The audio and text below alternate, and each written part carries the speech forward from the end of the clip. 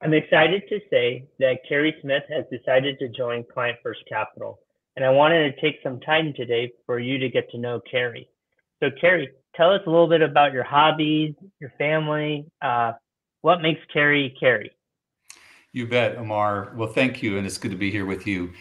Um, I'll start with I live in Phoenix, Arizona. I actually live in Cave Creek, which is kind of North Phoenix.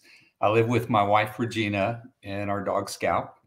I refer to Regina as my better three quarters as opposed to my better half. And Scout, she's a rescue. She's a border collie mix, sweet dog, but definitely a part of the family. Something you and I have in common is we both have a passion for cycling. I Yeah, have a road bike and a couple of mountain bikes, and I love to just go for long bike rides. And I've been doing that for for a couple of decades now. It's definitely one of the ways that helps keep me fit. As a matter of fact, I recently started working for REI as a mountain bike guide. So if you come to Phoenix or Scottsdale, there's a good chance that, and you sign up for a ride, there's a good chance we might be paired together. And so, but also speaking of careers, I was in the Navy. I spent most of my naval career on the USS Carl Vinson, an aircraft carrier.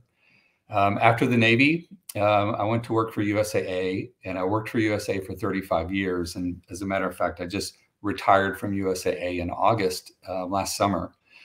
And I was fortunate to be able to do many different roles with USAA.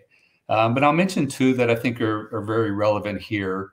For about 8 years, I led a large part of USAA's financial advice and planning business. I had about 400 financial advisors at various locations across the country. And, our job was to give financial advice and guidance to USA members, which for the most part is the military community. And so that was a very rewarding job. The last 4 years that I was at USAA, I was the executive responsible for all of USA's health insurance, or the sales of USA health insurance. And so the health insurance business, very dynamic, an important part of risk management with most financial plans. And I was also fortunate to be a part of that business as well. Outside of career, I'm on the board of directors for Junior Achievement. I have been for the last decade. Great organization, helps prepare young people for business careers or entrepreneurism. And then Regina and I volunteer for our church. So that's a little bit about me. that's awesome. I always tell my wife you can always have N+1 bikes, right? That's right. So after 35 years at USAA, why Client First Capital, and why Well, now? yeah, Amar, when I was you and I spoke when I was in the process of retiring from USAA last summer, and we talked about the possibility of working together. And, at the time I felt like I just needed to step away and spend a little time being retired and seeing what retirement felt like, and also give me a little time to contemplate what my next steps would be. So I suggested that you and I speak at the beginning of the year, right? Which we did. And, that time of stepping away was important because it gives you, one, it felt great just to take a break. Regina and I did some traveling. I was a lot more focused on just my own physical fitness and well-being, which was great. But like a lot of people, when they step into retirement, you also start to think about how are you going to stay mentally engaged, and what does that next part of your life look like? And so, I see Client First Capital as a way for me to continue to help problem solving and stay mentally engaged, but also to be able to help a business grow and succeed. And at the same time, after 35 years working in a really large organization, I'm excited about the opportunity to be part of a startup and work with a smaller team. Yeah, we're super excited as well.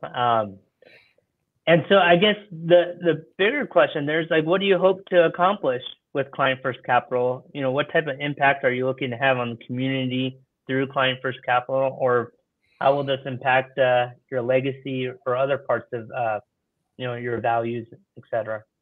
Yeah, as far as my legacy goes, Amar,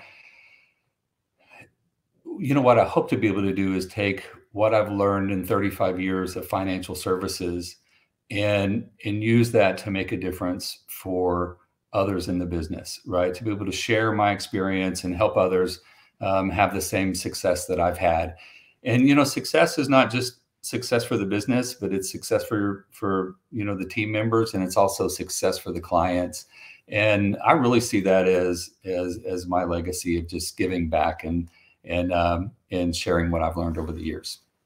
Yeah, they'll definitely have a direct impact in such a small company, right? No doubt.